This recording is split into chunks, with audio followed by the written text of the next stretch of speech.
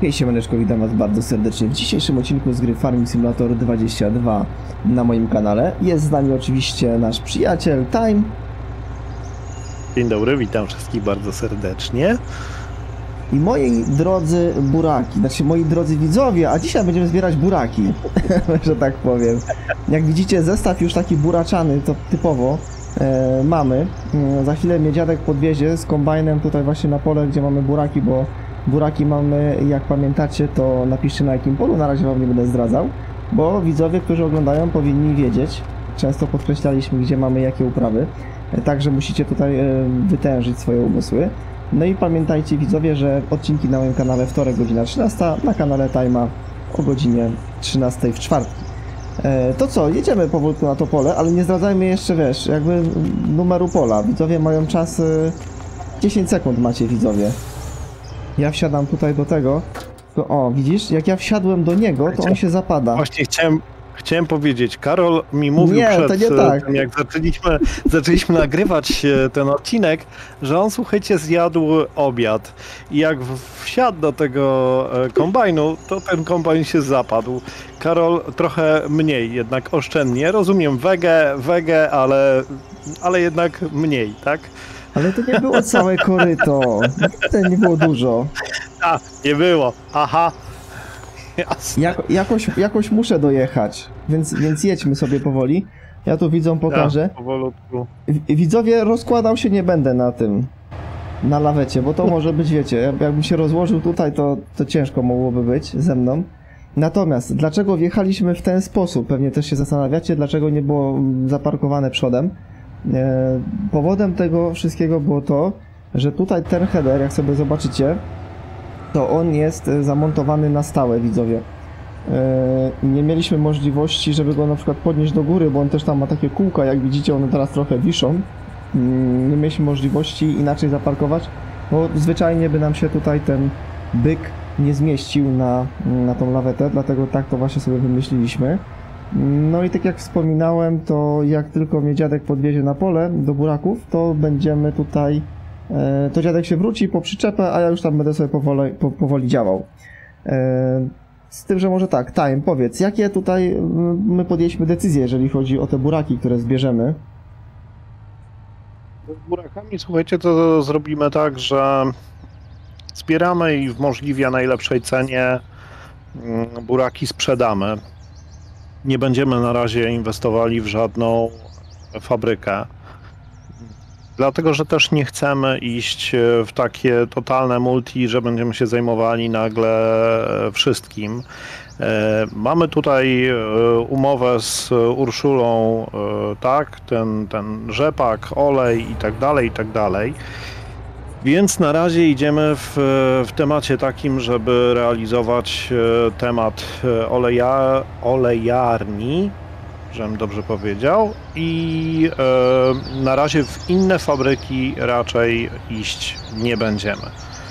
Także taki jest plan, jeśli chodzi o buraki. Sprzedajemy je po prostu, tylko może tak się zastanawiałem, czy może nie zrobić wysłotek, bo to zawsze troszeczkę lepiej finansowo wyjdziemy na tym po prostu. Czyli mówisz później, żebyśmy mieli to ładować przez tą przyczepę do siekania, która jest, tak? Do siekania, no jakbyśmy taką, no ja myślę, że wyładujecie tutaj na tej drodze. No tak. Czy wiesz, to jak chcesz, tylko że ta przyczepa do wysłotek, to ona nie jest chyba do ciężarówki, nie? Jak dobrze kojarzę, tylko jest...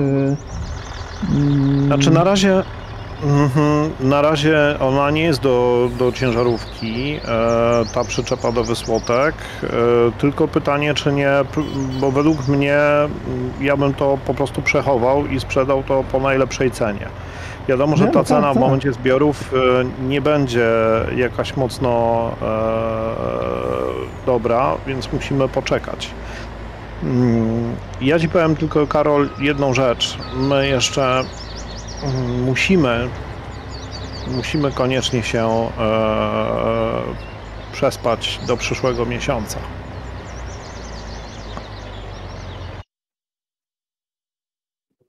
Czekaj. Czemu? Według mnie one są jeszcze nie gotowe do zbiorów.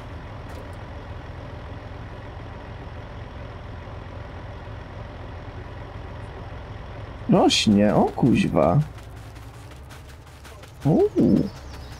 A to Także faktycznie. musimy się kopnąć To o skocz na 1 miesiąc farmę, do przodu. a ja tutaj w burakach się przekimam, dobra? Dobra, okej. Karol będzie spał w burakach. No bo wiesz, Typowy burak. No nie, no pilnować sprzętu chciałem. W kombajnie nigdy nie spałeś? No, nie, akurat tak się złożyło, że jeszcze nie. Czy to jest człowieku sam luksus w tych kombajnach? One tam mają wszystko. No w sumie powiem ci szczerze, że ja to nawet chętnie bym się kimnął w takim kombajnie. Wiesz co, ja muszę trochę przyspieszyć ten czas, bo godzina 8 w listopadzie. Kury, zobacz, nie? Listopad, tak. Ale z tymi kurami jajami to... Ja, na razie bym się tym nie stresował. Jeszcze deszcz nam pada i tym bym się bardziej stresował. A już nie ale pada. dobra. Już nie pada. Chmura wyschła. Mamy ładny dzionek, także możemy działać. No i teraz jest to wszystko. Pytanie, czy buraki są gotowe? Usuń łęciny, to są gotowe. Top. Także możesz jechać z tematem, działać. Ja jadę po przyczepę. Patrzcie widzowie, jak się tutaj rozkłada. Jak Terminator dosłownie. Że tam, nie wiem... Ja powiem szczerze, że takiego modelu to Optimus Prime by się nie powstydzi. Naprawdę, taki konkretny jest. No. Tak się...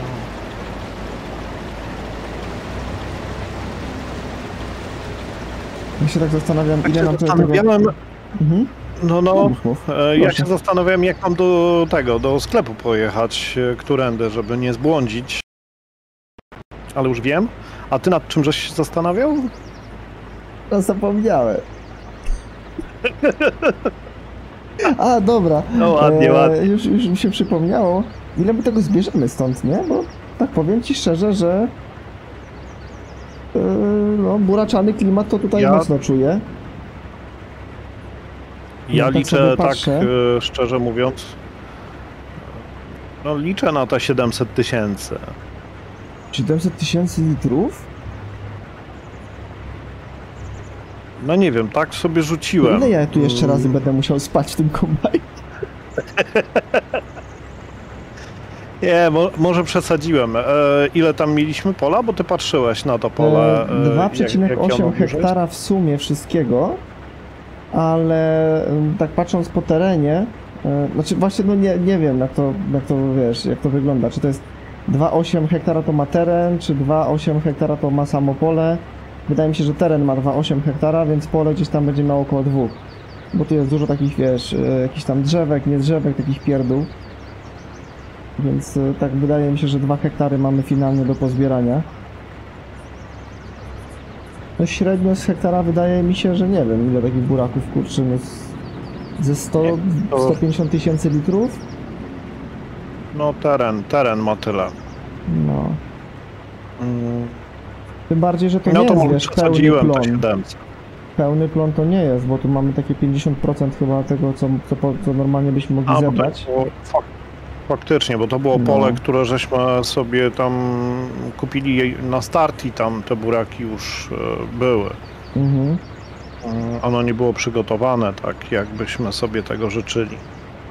No, ale widzowie, co ważne, to no, oczywiście my wszystkich tych buraków tutaj na odcinku zbierać nie będziemy, bo zeszłoby nam tutaj, no, tak jak mówię, pewnie parę razy musiałbym się jeszcze przespać w tym kombajnie, co najmniej.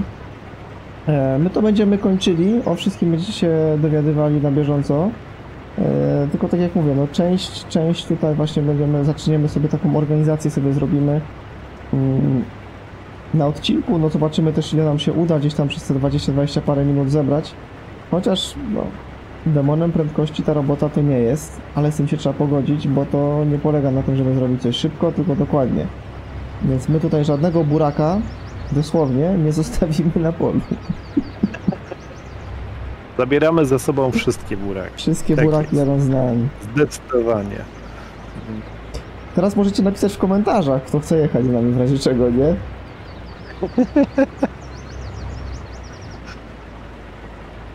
Kto chce jechać? Buraczany temat? Same buraki. Jakby chciał ktoś się przejechać z dziadkiem, to nie ma problemu. Miejsca na naczepie jeszcze tam parę pewnie trochę zostanie. Można na orzełka na kabinie. No. Bardziej... Są specjalne rurki, można się przywiązać i elegancko. A właśnie, bo wy widzowie to nawet nie wiecie jeszcze, jaką dziadek tutaj przyczepą przyjedzie. A nie będzie to oryginalna przyczepa. Ja też spoilerował nie będę, tylko jak przyjdzie, to zwróćcie po prostu uwagę, jaki to będzie zestawik, a zestawik będzie całkiem fajny. Bo no, wydaje mi się, że ta krampę, która jest, bo ona jest chyba jedyną przyczepą, która jest dodawana do gry, do ciężarówek. Jak dobrze kojarzę, nie mamy chyba innej możliwości niż tą krampę wziąć. To już się trochę przejadła, nie? Do wszystkiego krampę, bo ona była w 19, teraz jest tutaj, w sumie nic się nie zmieniło. Od 17. Czy tam nawet od 17, no. Także... Nie, już po prostu trochę powiewu świeżości czasami potrzeba tutaj w tej grze. Ale to jest właśnie fajne, że dosyć szybko dostaliśmy naprawdę szeroką paletę modów i możemy sobie tutaj dowolnie już w tej chwili kombinować, jeśli chodzi o zestawy, czy to połączone z ciągnikiem siodłowym, czy to z ciągnikiem rolniczym. Jak tam u ciebie? Zrobiłem rundkę taką dookoła na razie, na tą chwilę, wiesz. I mam 36%. Więc wiesz, no to jest 50%, bo zobaczcie właśnie, że to jest 50% potencjału, więc na dobrą sprawę to miałbym już prawie 80%, nie? Przy tym, że to pole tam ma chyba do 110% może mieć maksymalnie tych zbieranych plonów, także dobrze uprawione, z precyzyjnym farmingiem na najwyższym poziomie, że tak powiem, zrobione pole, to ładny plon może być. Tu trzeba szczerze powiedzieć, że można by było zaszaleć na tych burakach. Cukru by wam nie zabrakło. Nie, dosyć szybko idzie. Ale i tak wydaje mi się, że wiesz, tak to pole to tak z 2 godziny do zbierania. To troszeczkę nam się zejdzie. Jest roboty. Ja oczywiście zrobię jeszcze jedną rzecz. Przygotuję już sprzęty pod to, żeby można było po zbiorach zaorać, dokładnie.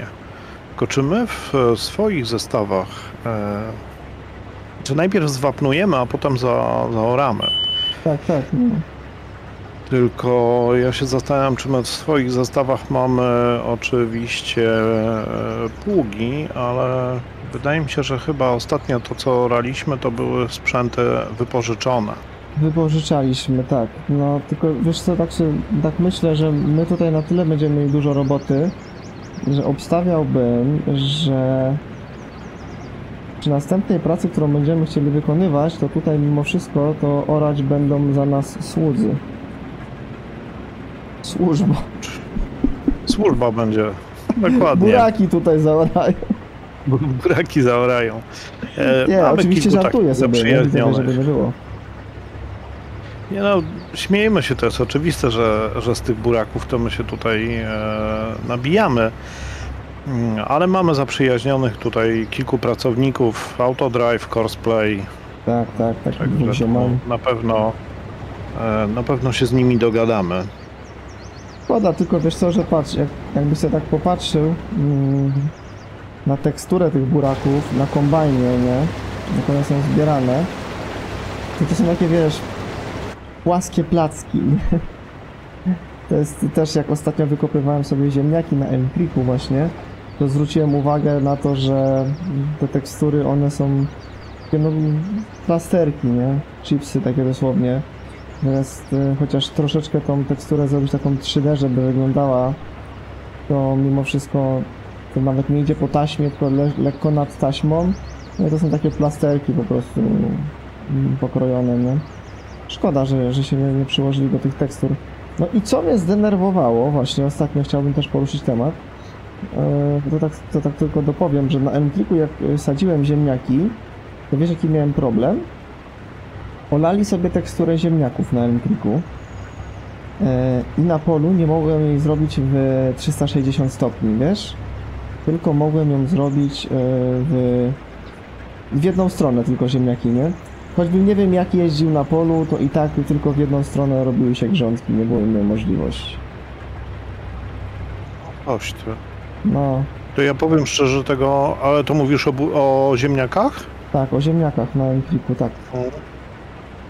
No spodziewałem się, że mapa oryginalna będzie miała te tekstury 360, nie? No ale się niestety zawiodłem. Dasz radę do końca dojechać? Tak, mam 65%, wiesz, dopiero. To spoko, to jeszcze dasz radę. Więc to strasznie w oczy zabolało, bo nawet, wiesz, mapy z modyfikacji, które wychodzą, to masz, wiesz, możliwość zrobienia tej tekstury 360 stopni, że tam jak pojedziesz, tak ci zasieje, zasadzi. Już nawet nie mówię, dobra, bo mi głównie chodziło o to, że nie mogłem zrobić sobie w żaden sposób po pierwsze poprzeczniaków, a po drugie, no głupio by mi było jeździć jakoś w inną stronę, jak rajki się robią zupełnie inną, nie? Więc byłem zdany po prostu na Giantsa i na jego łaskę. Tak sobie wymyślili i tylko w tą stronę mogłem robić te grządki z ziemniakami, nie? No to jest, powiem tak, ja nie zwróciłem uwagi tego na ten fakt wcześniej, ale czekaj, możeśmy buraki, ale my buraki, nie ziemniaki. Buraki żeśmy sadzili na Goliszewie i na Goliszewie, no albo złożyło się to tak, że idealnie nam pasowało, albo faktycznie tak, na mapce było to dużo lepiej przygotowane, nie? Bo co, poprzeczniaki robiłeś na krawędziach pól? Nie pamiętasz, nie? Nie pamiętam, ale chyba nie. Chyba, wydaje mi się, że chyba nie.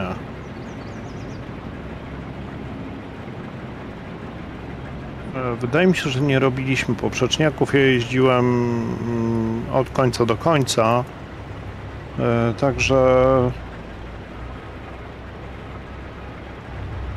Także tak, nie robiliśmy, tylko wiesz co, tam problem polega, jeszcze niech ja to sprawdzę, ale buraki, no właśnie, buraki robi się siewnikiem punktowym, tak, a ziemniaki sadzisz, co też dla mnie jest trochę takim, robi się sadzarką. Teraz... A dlaczego, znaczy buraki masz z nasion, nie? A ziemniaki masz z sadzeniaków. Tak. Małych ziemniaczków. I dlatego może jest sytuacja taka, że tam na to nie zwróciłem uwagi, że jest być może...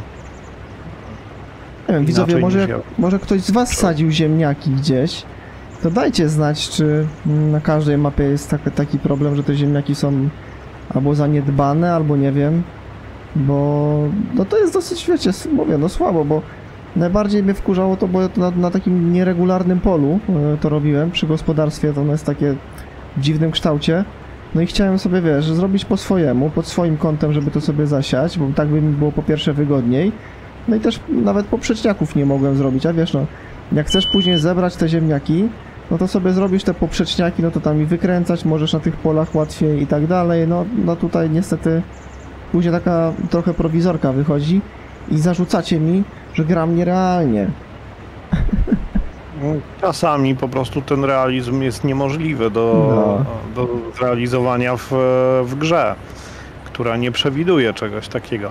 No ale to powiem szczerze, że słabo, że jeżeli to na oryginalnej mapce nie mamy kątów wszystkich, tak, 360, tylko pod jednym kątem możemy to zrobić, no to faktycznie trochę słabo.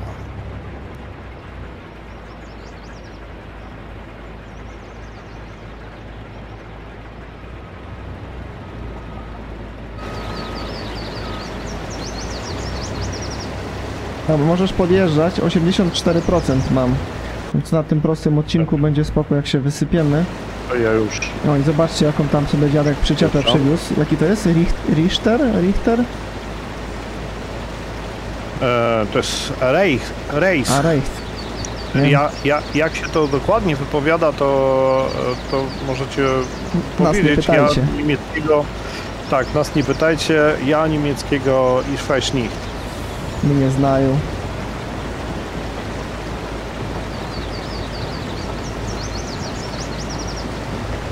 Fajna, bardzo ładna. Dużo kombinacji, podnoszona ośka. Już dostała trochę... Ale ośka z automatu się opuszcza, nie? No chyba tak, bo jak podjechałem z automatu, ja nic nie robiłem, wiesz? Właśnie byłem ciekaw, jak to działa sam z siebie, ale ona już się opuściła, także dostała trochę wagi i sama z siebie się opuściła. Także naprawdę spoko. No, moim zdaniem jedna z ładniejszych przyczep do ciężarówek. Zresztą ciężarówka też nie jest oryginalna, to jest z modyfikacji od Andiego z tej jego paczki.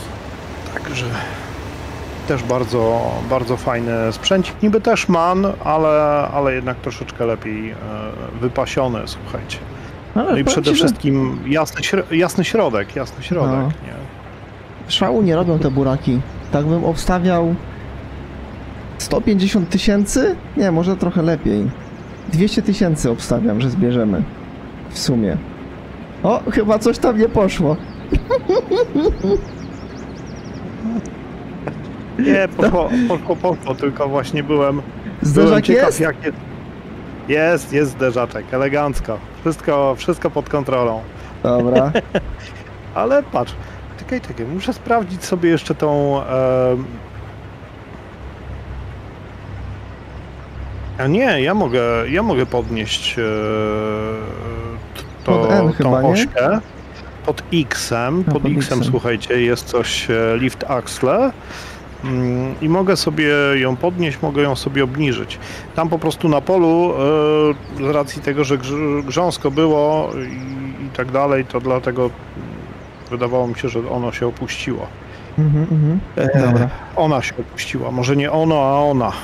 To. Czyli ta ośka. To właśnie. To się opuściło. No.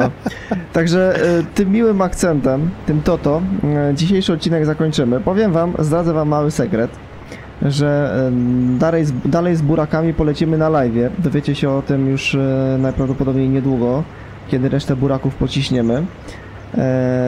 Ja was żegnam. Trzymajcie się. Pamiętajcie zostawić łapkę w górę i napisać w komentarzu burak, jeżeli ktoś dotrwał do tego momentu. Trzymajcie się, pozdrawiam. Hej, hej. Ja również pozdrawiam, trzymajcie się, do zobaczenia, do usłyszenia. Hej, hej.